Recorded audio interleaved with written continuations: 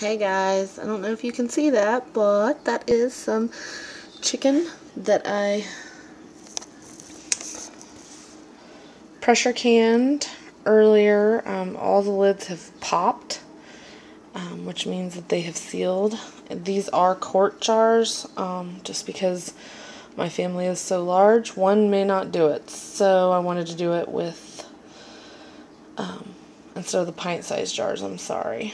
Instead of the pint-sized jars, I want to do it with quart jars because that way, you know, we can always have a little bit of extra, but if there's not enough to go around, that's not going to be very good for us.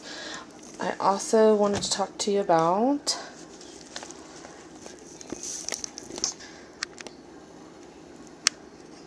hard red winter wheat berries. Well, not actually hard red winter wheat berries. I want to talk to you about finding, places in your area that sell bulk grains.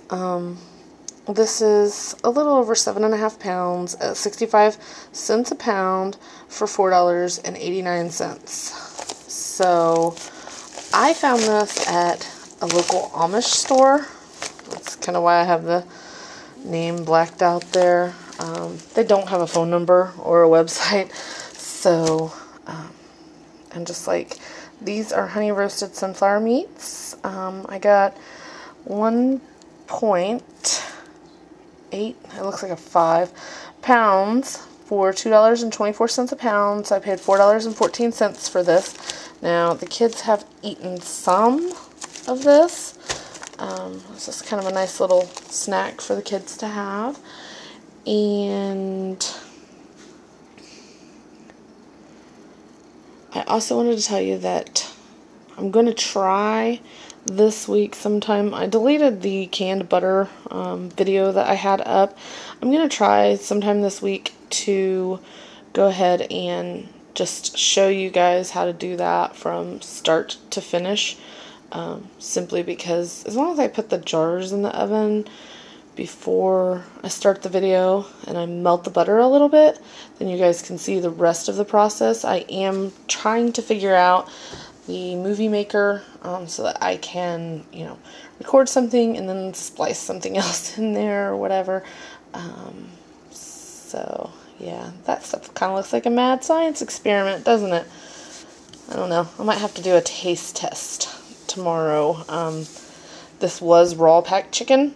I do not recommend eating it straight out of the jar. There's some people that do eat it straight out of the jar. If you want to do that, that's fine. I'm not going to do that. I'm going to, put this, ouch. Yeah, they're still kind of hot to the touch. I'm going to put this kind of stuff, I'll probably drain out the juice unless it's,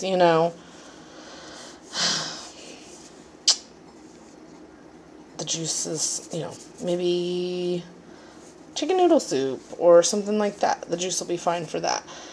But if I'm making like a casserole or something like that, or chicken salad or something, I did put 2 chicken bouillon cubes in here, so I don't know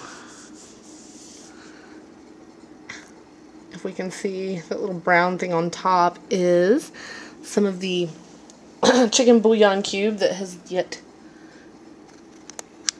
to melt.